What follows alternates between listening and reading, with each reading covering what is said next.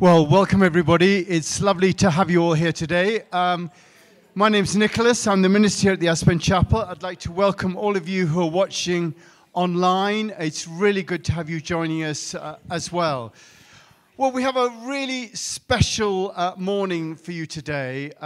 For the last, yesterday we had Cynthia Bourgeault here, who did a whole session here from 9 till 3 o'clock, and we've just had a little communion from 8:15 this morning, and today we've got Cynthia here with you today.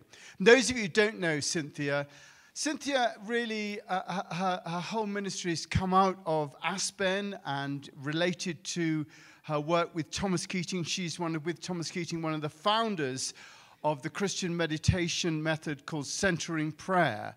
And this has really been an incredible contribution that Cynthia has made to the Christian world with Thomas Keating.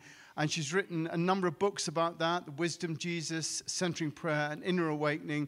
And, you know, she's in demand all over the world. I mean, she's off to England next week. She's, Finland, Sweden, all around the place. And we were so lucky to be able to get her to come and be with us for a short period. We do feel we're family for her, so we did sort of press that button to say, do come and be with us. But we're very lucky to have her.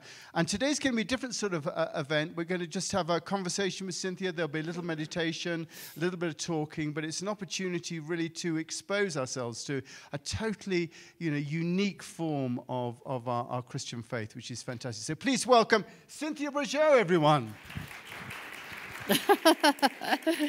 Glory, glory. Well, hi, everybody. And it's wonderful to be back. As Nicholas alluded to, I did spend the time here yesterday doing a 6-hour kind of retreat that this session is kind of a continuation of. And but as I did it, and as I reflected on what I was going to put together for today, I saw more and more that what you said, Nicholas, is exactly true, that who I am and what I learned to be and how I got formed spiritually all happened in this valley. I was here from 1990 to 1970, or 1997, working closely basically with Thomas Keating and basically living out at the monastery, doing stuff mostly with Christ Church Aspen. And then I went off to Canada for 7 years to teach and came back. And Greg Anderson offered us a beautiful refuge here at the chapel, and the Aspen Wisdom School was born in somewhere 2004 or 2005, depending on how you count. And so for 10 years, for 8 years, the chapel was home. And working down in the basement, we began to launch the program and the method of being of this kind of unique branding of a wisdom school, which involves meditation, really working with spiritual practice, meditation-based, and then a wide look into the wider realms of the Christian mystical and esoteric tradition, and where it meets the other great traditions of the world. So that's the kind of stuff we went through. Any of you still remember chewing through Meditations on the Tarot? And then the Gospel of Thomas. We had Thomas on Tuesdays, and it took us like 2.5 years to get through all the sayings of Thomas, and they became a one. So that's the kind of stuff we did for 10 years. So coming back upon that has been great. I knew Nicholas and Heather when they were still in Norwich. That's where I met you, and when I heard that you were in the running for Aspen Chapel, I said, oh, this is going to be interesting. And I put in a recommendation for my buddy, and so I feel, in a way, a deep continuity. So what do we want to do this morning? This is the first time I've ever been the subject of an audience. And so what does an audience with Cynthia Bourgeault mean? As I structure it, as I think about it, what I want to do is offer a starting reflection, a short kind of meditation, which I'm going to draw on Thomas Keating to launch us on. And I'll offer a few words. And then after that, the floor will be open for conversation. And questions and responses, they can come from what we did yesterday. They can come from what, the thing from Thomas is a pump primer to get conversation started. And we'll do that for a little while and then see how it goes. If people are really, really into conversation, we'll continue it. At some point, I'd like to call a pause in that for a little bit of time of silent meditation. And we'll see how that goes. That's my priority. But I'm not going to cut out a really lively conversation if that's where the energy's running. So we'll take that part. There'll be an offertory and then time for some wrap-up questions. And we basically have got an hour to play with. So if that's agreeable to people, please understand that this is informal and dialogical. Nicholas will have a mic. Are you running around with a lavender? Yeah. So just to make sure that everybody hears questions that are being asked or conversations, just raise your hand if you want to say something, and Nicholas will come and pick you up with the mic. The floor is open. It's informal, and we want to raise together the spiritual questions that are on everybody's mind and heart. So, as the pump primer, I want to share with you one of my all-time favorite short reflections from Thomas Keating called The Beauty of Chaos.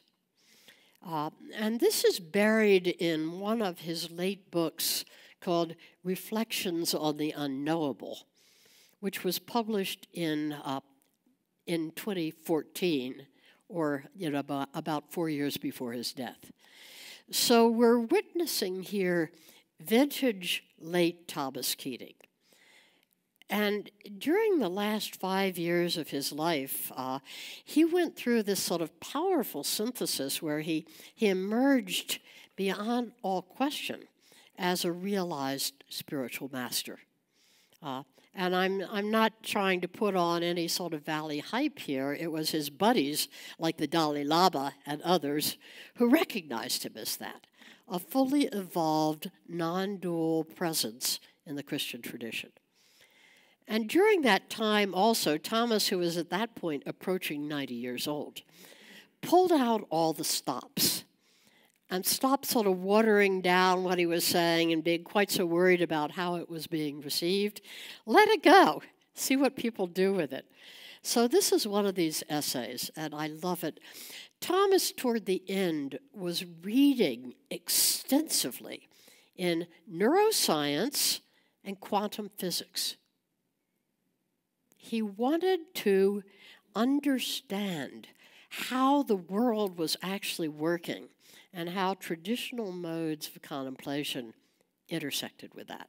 So this was a great mind. He once told me, I have all the diseases known to man except Alzheimer's. That much was totally true. He remembered more than most of us would have ever forgotten, or he'd forgotten more than most of us ever remembered, however you put it. But I want to read you just a couple of paragraphs from this to start the conversation. The beauty of chaos. So, we try so hard to put order into our lives and into the cosmos. There is none. Instead, there are lots of comings and goings, ups and downs. In fact, everything at the subatomic level is chaos. Moments of perfect order coalesced, only to dissolve again into the thrilling immensity of infinite possibilities. Love is all because it is nowhere, not one place, but every place. Every form is teeming with life and with various forms of consciousness or no consciousness. Like bees swarming in a hive or ants on an anthill, life on everyday level is busy. Yet it's doing nothing. remaining for a moment and then quickly passing away, only to be back in another form, in another kind of community, in another chaos. Chaos is our home. It is always becoming, ending, and starting anew. And he concludes for this a couple of paragraphs later. Nothing really matters because everything matters, and is happening all at the same time. Nothing is remembered or forgotten. It is all here at once. Everything is in the moment, going nowhere, but enjoying everywhere and everything. This is creation. Endless, delightful, unpredictable, unbelievable. Just isness and is-ing, playing with goodness, beauty, and truth, without purpose, without plan, without judgment, in perfect peace in the midst of activity and no activity. Well, when you consider that from the perspective of traditional theology, we've come a long ways, baby. And this breaks so heavily with the classic setup of the past, of the last 2,500 years of human and religious culture, in which we've tended to identify God with eternal changelessness. And of course, we'll lament the changes and the twists and the turns of this life, but we look to a future world which is characterized by order and stability. And so much of spirituality is based on that. And when we do contemplative practice, and even back when Thomas started to introduce centering prayer, it was all with the sort of sense that this gives us a foretaste of the eternal changelessness, which is ours by birthright. And the world was looked at as this sort of temporary swirl, but, hey, we get through it. Thomas says, at the end. He says, if you really look around, the only thing that is permanent, the only thing that we know is change. Constant, eternal fluctuation. Going across all levels, from the subatomic to the macrocosmic. All in change, all in motion, not moving itself to a final endpoint.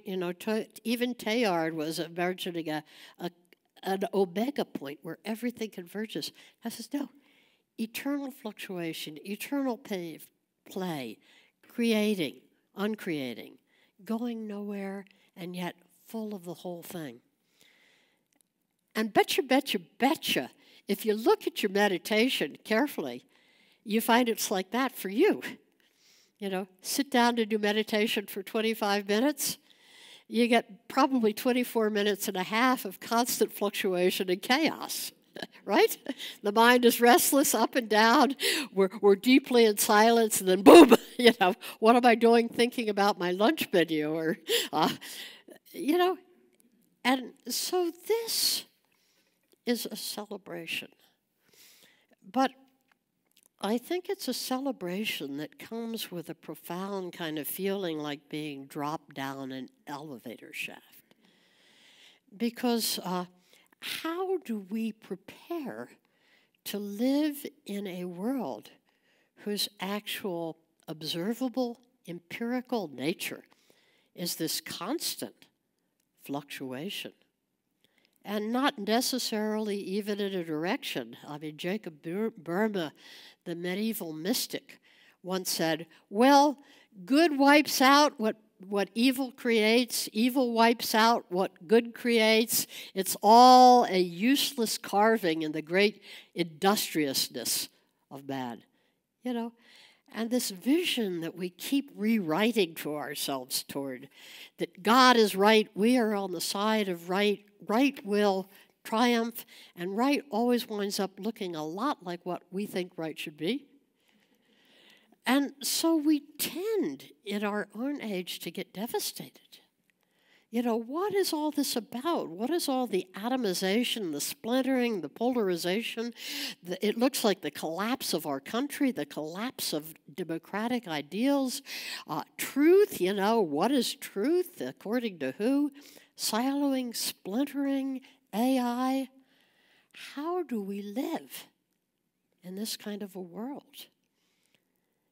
And one option is to try and get our bearings in eternal changelessness. This is what contemplation has always done. But the other, which Thomas is inviting us to in these last decades of nine decades of life, 9.5 decades of life, is to forget all that. Forget these maps that are constantly trying to rewrite ourselves toward an imposed order. And instead, learn to find our sea legs in a sea that's constantly sloshing around us. And our contemplative practice in this case, and our spirituality, has a different means. It has a different kind of center in it now, because it's not to pull us out of the fray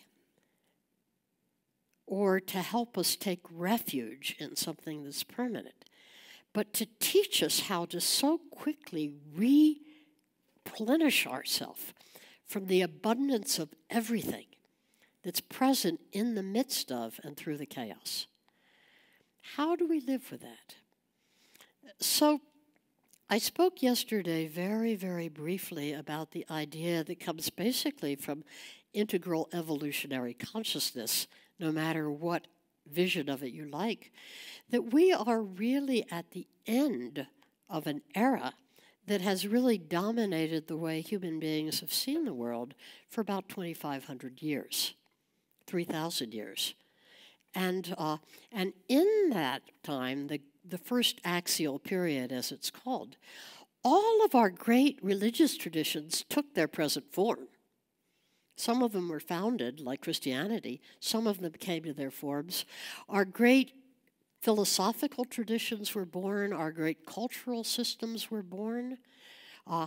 It's been our frame of reference for as long as we know.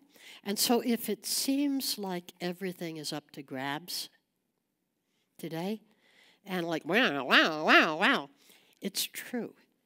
Because we're hitting a double whammy of the end of an era, the rightful progression into a whole new structure of consciousness, chaotic as hell.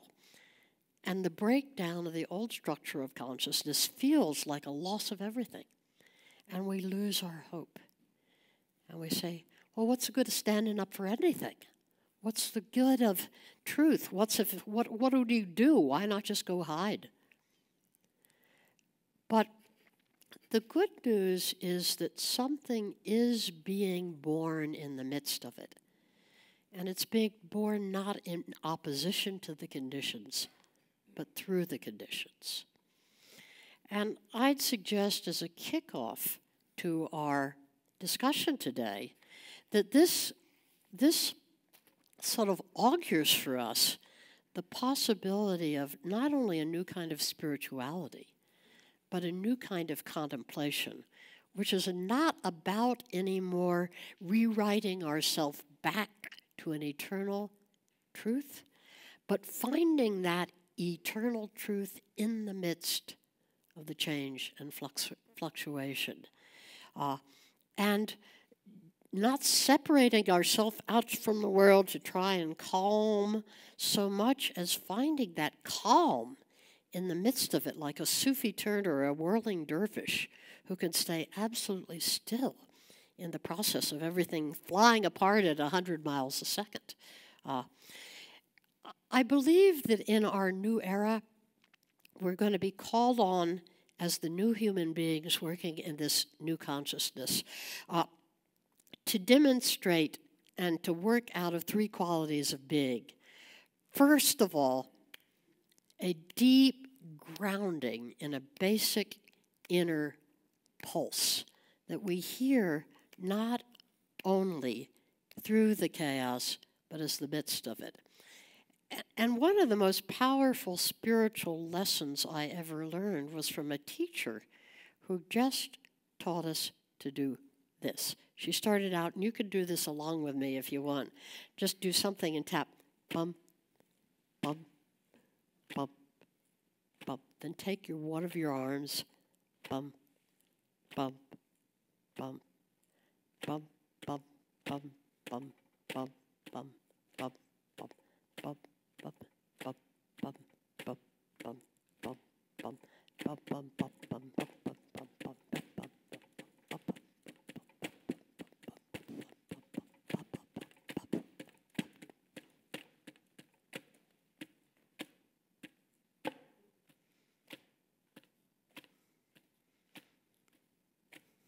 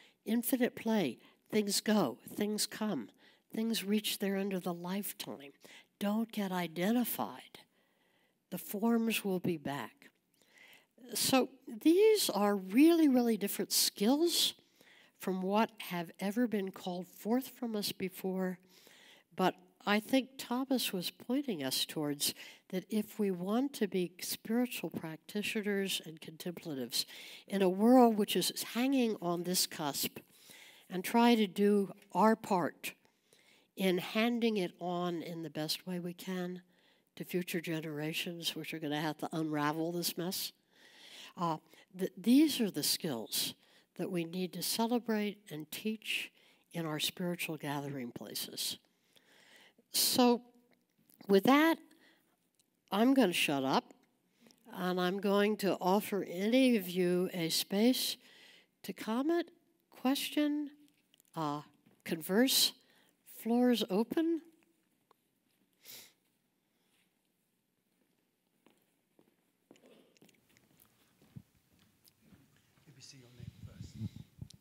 I'm Laura Whitley. Thank you for being here. I'm interested in the last of the 3 skills you talked about developing, and with all due respect, it's a tall ask to deal with the loss of the things we hold dear. So how can you break that down, how you get to that type of equanimity or grace you're referring to? Yeah. Thank you for that question. That really hits the heart of it. And there's a trick there, because we're not talking about repression, or disidentification so that you don't touch the feeling, but we're talking about being able to live in the process of great grief with a way that it doesn't unravel us completely and render us incapable of absorbing it.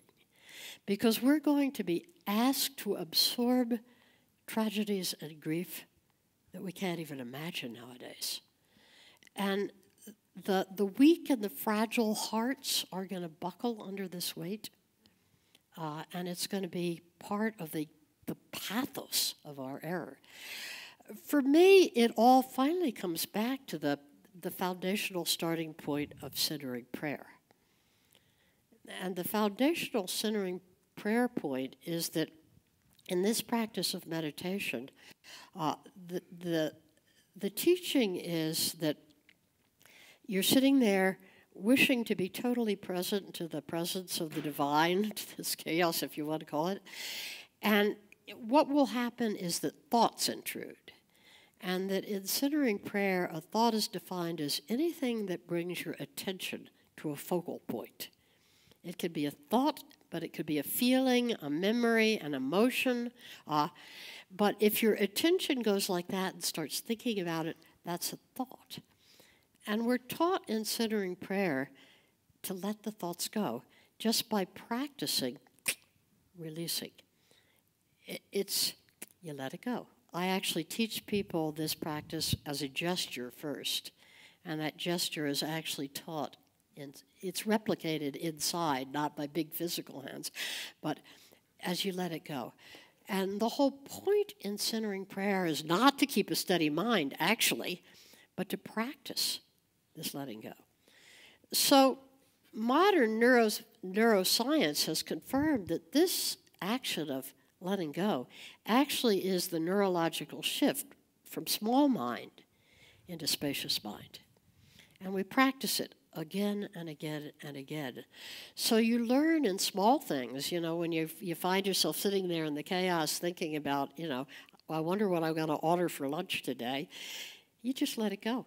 But little by little, this pattern of being able to do this somehow miraculously strengthens a capacity in you to stand in the face of deep sorrow without clinging, but without being destroyed, because it's the hanging on to it that actually makes it intolerable and that shatters your soul. You can experience it deeply as feeling and then let it go. And somehow something kicks in from this new creation that Thomas is talking about that replenishes it, not with goodness and happiness, but with this sort of, I'm still here and I stand. And to feel that capacity growing up in you, I shall not be undone. Not out of some sort of strong, forceful will, but just because you've managed to, in some sense, place your attention and your being deeper in the cosmos. That's about all I can say, except that you've just asked the core question to how we find that skill that allows us to be present without shutting down our hearts, without becoming bitter or cynical or hopeless or desperate, or in the final analysis, shattering into mental illness ourselves. And this concerns me a lot deeply, because people who have been growing up in really sort of emotionally entitled lives for the past couple of decades, as we've tried to make our children feel like it's safe to be here, when it manifestly isn't, you know. We've got to toughen up if we are going to stand present to what is to come, I believe, before we hit the bottom of this. But we have to toughen up in a new way by trusting the chaos and the ultimate order running through it, rather than trying to make the world safe enough so that we can survive emotionally. So that's just the tip of the iceberg of a whole, it's 2 years, 5 years, or a lifetime of training. But I wanted to honor today publicly that I think that's where the training leads us in real, mature spiritual practice. Greetings. My name's Brennan, and I actually just got one of your books from the chapel a couple of weeks ago on centering prayer. And one of the things I entered into spirituality actually through the Eastern tradition, grew up in an agnostic household, and so one of the things I really always appreciated about the Eastern tradition was the sort of the just being very skeptical of anything ego-oriented, or sort of, for me, I kind of got to a place where it's like anything that's verbal, I just don't trust. Yeah. I'm very distrusting of my inner dialogue. But then Heather had read this poem and turned me on to John O'Donohue, if you're familiar with him. And one of the things he talks about, one of his criticisms of the Eastern tradition I thought was really interesting, was this idea of you sort of relinquish this individuality into becoming like this sort of this non-dual blob. And we all know that's not true. I'm sure with Thomas Keating and others, they've reached this state, they still have this personality that's there, that's expressing itself. And so this is a long way to ask about, I've noticed in my family members, like my grandfather, who's a born-again Christian, who had that sort of experience of that, just the spaciousness and the emptiness, but then his ego just took it over, and then he was like, went to the I know everything that's right and you're wrong, and then I'm going to make the world the way that I want it because I know, because I touched God. And then my brother kind of went down the same path, actually, through centering prayer with Thomas Keating. And so I'm wondering, what is it that you use or would suggest to stay grounded for that trick that happens when you get to that place and you have that experience, to be able to stay grounded in the being and get into, John O'Donohue called it the rhythm, where you're just trusting and things sort of emerge and not get sucked into that, oh, I know what the answer is, I know what the key is to the castle. That's such a great question. And it's a question that could really be properly answered with a short book, because it names and exposes so many of the demons in Christianity around self, soul, devotion. And I can't try to do justice to all of those and these, but I would say, first of all, that you're quite right that we have within ourselves two places, two experiences of selfhood. And we don't understand the relationship between them. One is of this infinite, unboundaried thing that can float and roll and just knows the vastness. And the other is this little smaller self that's very, very busy establishing order and security and identity and personhood. And classic spiritual training has always labeled that first one as somehow an enemy, or that you got to get rid of it, you got to dismantle it, and then you just live in unboundaried stuff. But it's not true. And the Christians know, God love them for all their excesses, that it's not true. The Jews get it too, the Muslims get it, the Western traditions tend to get it, that there is a purpose for this little finite self. And the only real problem is to find out what the relationship between the two is. And at that point, you can come back to the wonderful teachings that you probably threw out as a kid, if you ever heard them growing up in an agnostic family, about what does incarnation mean? You know, and you start with, so God became man and Jesus Christ. Well, whatever you make of that is a theology. What you can make of it is an actual practice. Is it something that was infinite and unbounded, decided to come into form in order to express something that can only be expressed in form and needs a small self to do it? You know, you didn't just get Christ, you got Jesus. And so he walks around and he gets in trouble and people hate him and people string him up on a cross. And what's the relationship between these two? And the other thing is that in this small Jesus, he could look at himself and he can call God Abba, Father. And he can, from that small self, offer up devotion like a parent, like a child to a parent. And in that, express a current of love. So my sense is that somehow the ultimate answer to this conundrum you raise lies in the fact that we are all here from unboundaried consciousness in constriction in order to express something holy about the nature of God that requires this. And so we're all given a small self, like a violin that we play to play in the symphony orchestra. But the trick is to learn that you're not your violin. It's absolutely essential to making the music. It has to be kept in tune, and you have to play it capably and even masterfully.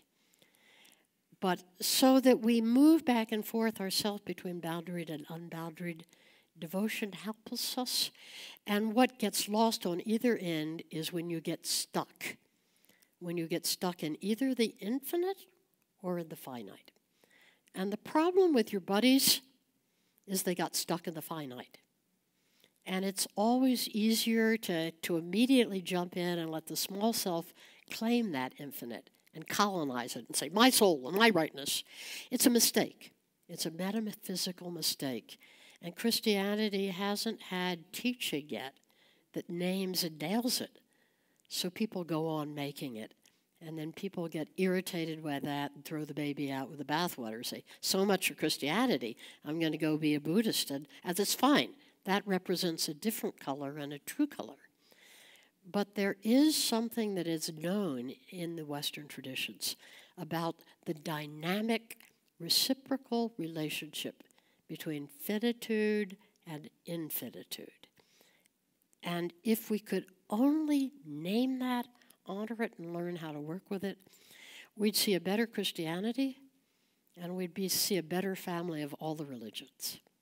So work to be done by future generations. But thank you for naming that. Thank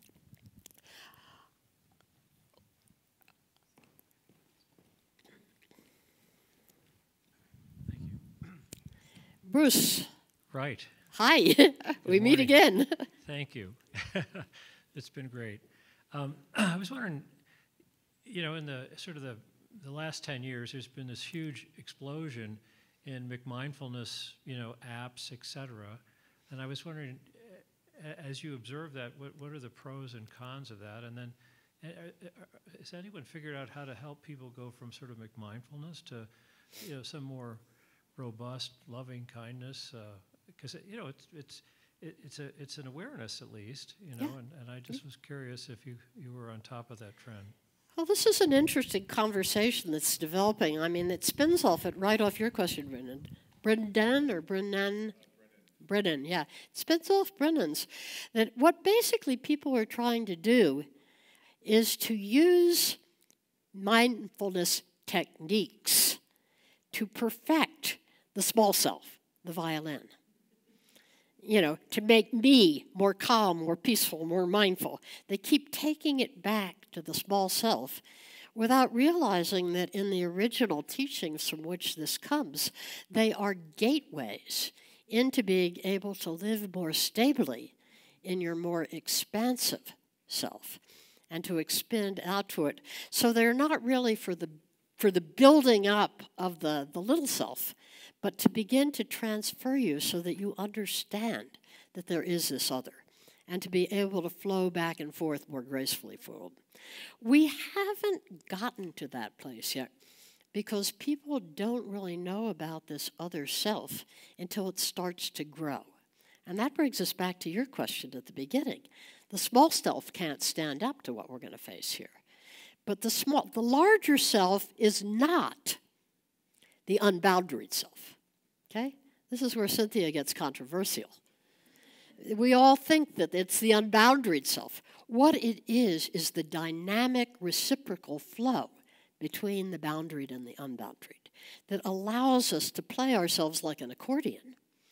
But we more and more keep our home in that which is larger and experience pouring from the larger into the smaller to replenish it, to do the work it has to do, and offering from the smaller into the larger. So the real self lies in the flow between the two. And so I think that somehow or another, a lot of Buddhists are worrying about this and sort of saying, well, did we really screw it up by giving people all those new toys they can put on their app to perfect themselves? But I think what's really needed is teaching that takes people to the next step, and gathering places such as this where they can collectively articulate it and celebrate it. Because there is a next step that we're trying to get to. So I'd say, yes, start with them. They help my daughter and son-in-law a lot to just get out of, otherwise being pulverized in the onrush of the now, with no divine in the chaos, just chaos. But we have to take it to a new place. Okay? Yeah, we'll take this as the last question, and the last question for now. I tend to think of things more scientifically, and that's a fault. But in my journey with spirituality, I've started using meditation, and I read a book called Altered Traits. Mm-hmm. And I do feel like some of my traits have improved. Does that make sense? Yeah. That makes 100% sense to me, because as I was teaching a little bit at the Eucharist this morning, that as long as we live completely in that smaller self, only in that smaller self, we're going to live according to what Thomas Keating called the false self system, which is what's going to dominate in us. He called them our emotional programs for happiness. They're basically, Maslow would call us our basic security instincts, for security, survival, for esteem and affection, for power and control.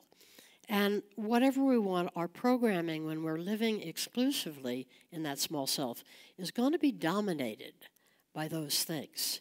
That's what happened once again to your people who stole it. It was the small self with its false self systems for power and control grabbed it. So what the meditation practices do is they begin to loosen you up and give you a taste of something in you which is not just that. And when that happens, it immediately begins to soften those usually unconscious hard edges that we bring into everything else when we're living just in our small self. So it begins to set us in motion of your traits, by which we often mean those false self agendas and programs. They soften.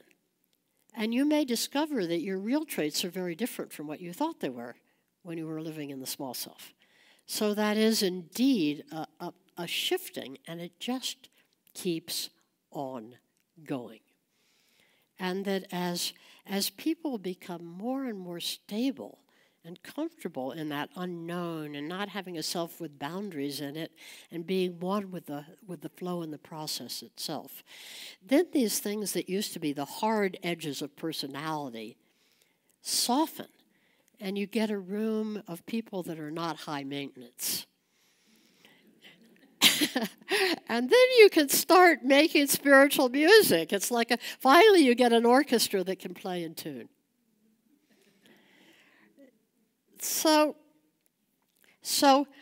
I think at this point, looking a little bit about the general flow of the day, what we're going to do now is to take a short. Well, let's tend first to one of the sacred rituals of the chapel necessary for the survival, which is the offering back of that which is the good we have received, otherwise known as the offertory.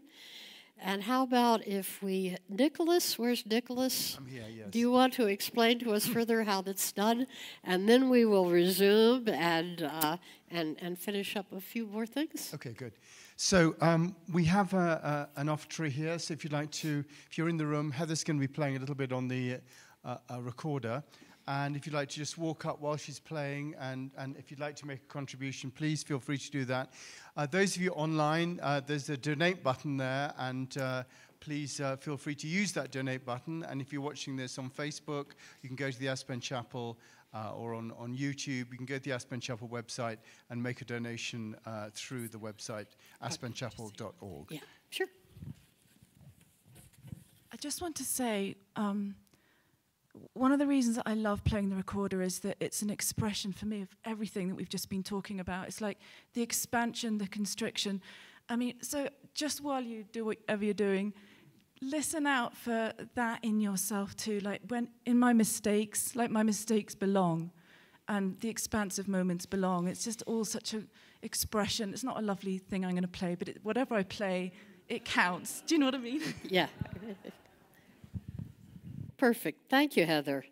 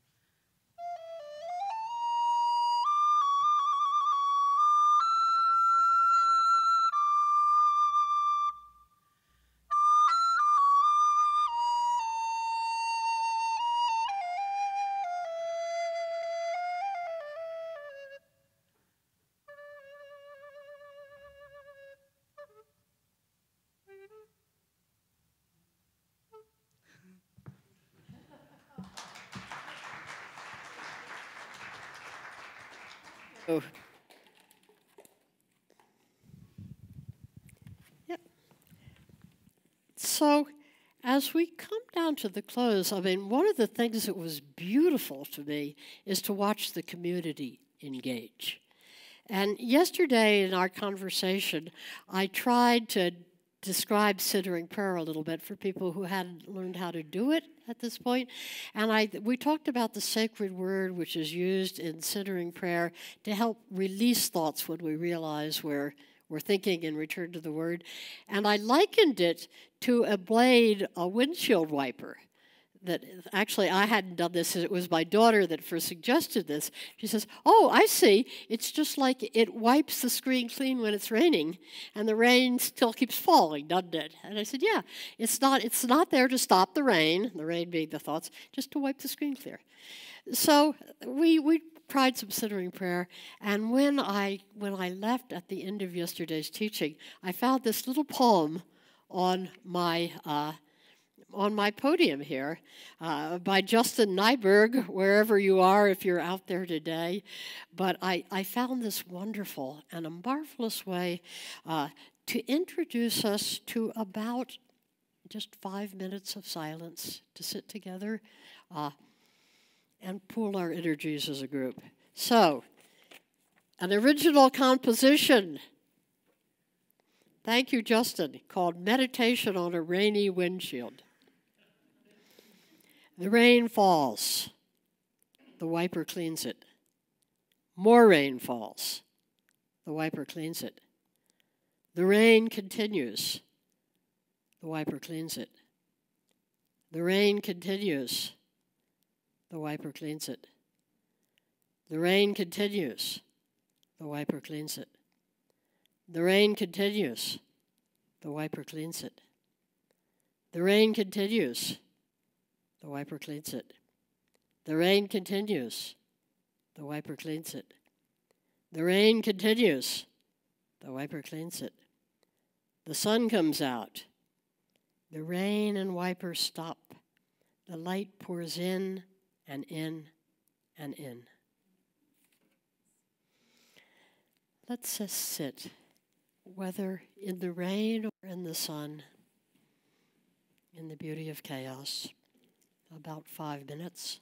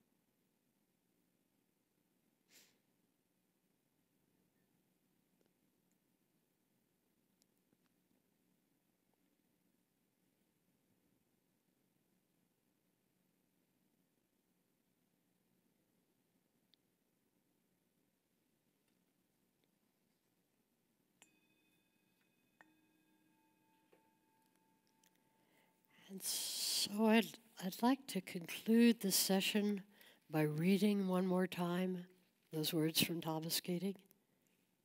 The beauty of chaos.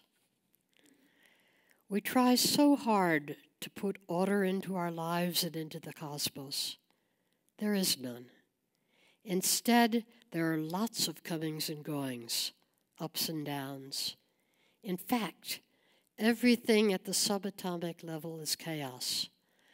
Moments of perfect order coalesce only to dissolve again into the thrilling immensity of infinite possibilities.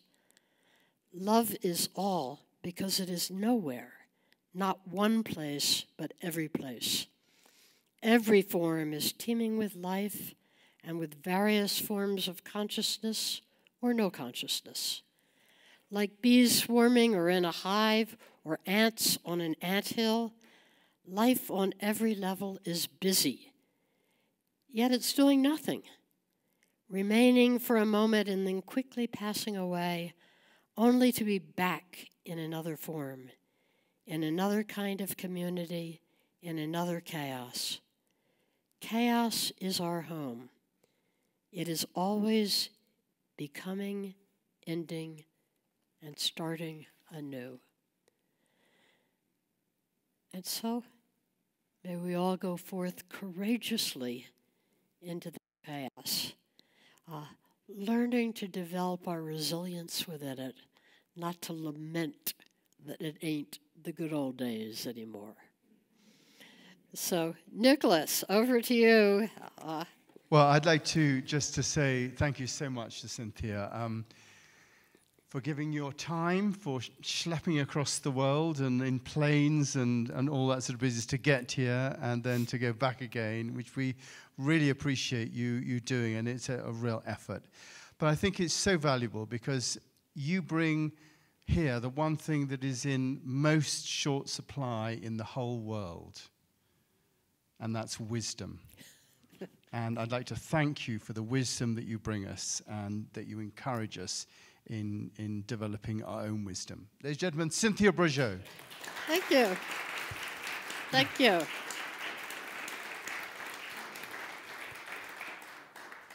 I'd just like to invite you to come downstairs and join us for some tea and coffee and yummies, which are available. Also, just be aware of the art show that's going on at the moment. It's a biennial show which is curated. Fantastic works of art. You can buy them, so please feel free to do that. And if you want a little bit more wisdom, then on Tuesday nights at 5:30 here, Mimi does a yoga and meditation class, and it's really worth coming along to that if you'd like that. And hopefully see all of you here next Sunday at 9:30. Thank you very much indeed. Okay, and I gather by instructions that I'm going to sit up here for a little bit longer while everybody graduates downstairs. So anybody who wants to come and pick my brains before we all move into the pile, come on around there, but then I'll be making my way downstairs. So I will see you all. Don't run off. Thank you all. It's been a wonderful time together. Thank you for your questions. See you next time.